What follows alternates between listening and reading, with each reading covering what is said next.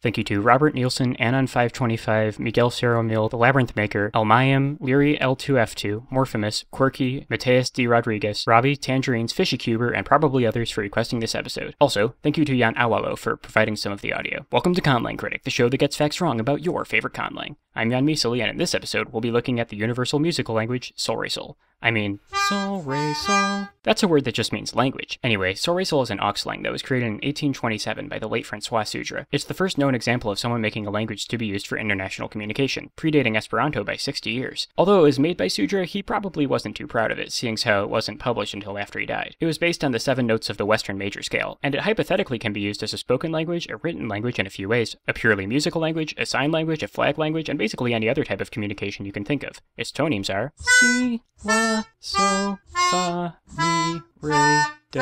These 7 pitches are the Western C major scale. They're important to music theory for reasons that are beyond the scope of this video. What is within the scope of this video is the sheer number of ways these tonemes can be represented. This chart has a lot of them, but there's a whole lot more, which mostly exist because the C major scale itself can be represented in a lot of ways, due to its aforementioned importance to music theory. The way it's usually written is using solfege, a set of single syllables that correspond to the major scale that you probably learned about from The Sound of Music. Of course, the English version of solfege calls the note below do T instead of C, which makes it so that every syllable starts with a different sound, but this is based on the French version, so you don't get that advantage. A language made out of pitch might sound vaguely similar to the idea of a tonal language, but Solresol is fundamentally different from tonal languages in a few ways. Most importantly, Solresol's tonemes are about absolute pitch rather than relative pitch. A high tone in a natural tonal language just needs to be high compared to the other tones in a specific utterance. In Solresol, the toneme C, for example, needs to be at the same pitch every time. As mentioned before, Solresol can be written many ways, which would be incredibly impressive if it weren't for one problem. Solresol has more phonemes than just its tones. Tones can be pronounced in 4 ways: short unstressed, short stressed, long unstressed, and long stressed. These correspond to grammar stuff that I'll get to in a bit, but the point is that most of the many ways Solresol is written have no way of indicating stress or length, meaning that there's no way to distinguish between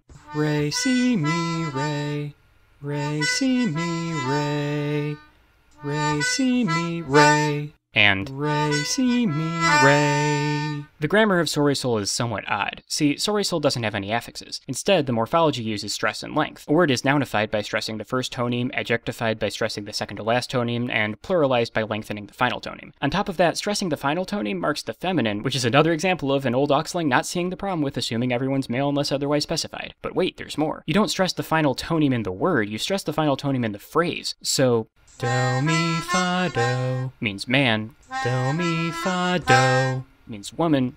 Do, mi, fa, do, mi, sol means good man. And do, mi, fa, do, mi, sol means good woman. Why this can't just be done with adjectives meaning male and female is a mystery. The vocabulary is mathematically sound, but I wouldn't really call it musical. Words are kinda organized into categories, so words that start with the same toneme are kinda related. Also, if you say a word backwards, you usually get its opposite. So, mi, sol means good and sol, mi means bad. That's all well and good, but like, when you're listening to any amount of Solresol text being sung or played on an instrument, it doesn't sound very melodic. That's because individual words sound more like randomly selected notes than sections of a melody. Like mi, do, si, mi starts and ends on the same note, but other than that, it doesn't sound like it's going anywhere. This sort of thing might be unavoidable, but it would have been nice if Sudre made at least some attempt to have his musical language sound more musical. All in all, I'd say that Solresol doesn't hold up very well. The idea of a musical conlang is great, but the execution here is subpar. Of course, the par didn't even exist at the time Solresol was made. It was the first attempt at making an international language, and it really shows. Modern conlangers can defo learn from Sudre's mistakes. That in mind, I say that I like Solresol more than I like Interlingua, but not as much as I like Aoi,